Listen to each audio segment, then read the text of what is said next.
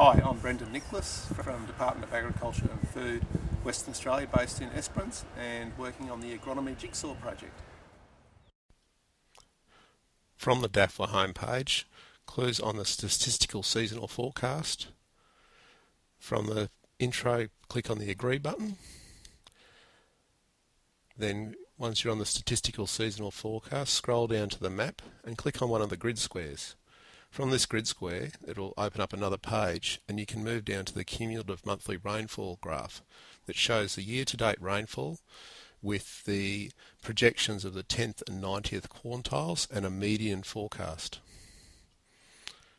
So just clicking back onto the rainfall forecast tab will take you back to the map, and then you can go click on another grid square. So this time we're moving out to somewhere that's having less rainfall this year.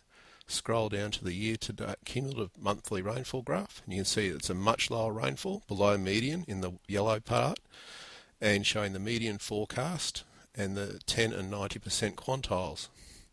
This is a DIY year-to-date rainfall graph.